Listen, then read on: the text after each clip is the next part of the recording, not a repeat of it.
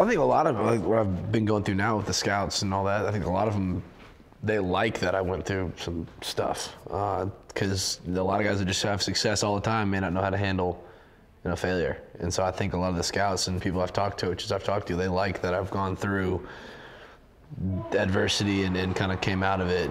He showed a lot of toughness is what I really respect out of Brandon when he got that shoulder hurt and then came back 2 weeks later, then got, what I think even worse than the shoulder was the gash he got on his shin against Auburn. I didn't realize it was that bad until I went into the training room afterwards, and Dr. Arnold opened up the staples, and then it was like a filleted fish. You gotta be kidding me. I got random luck with injuries, like the worst random luck. Like diving in the end zone, done a bunch of times, like never get hurt from it, and I slid to not get tackled, then got gashed in the leg, and so it's like it's the weirdest things where I get hurt on.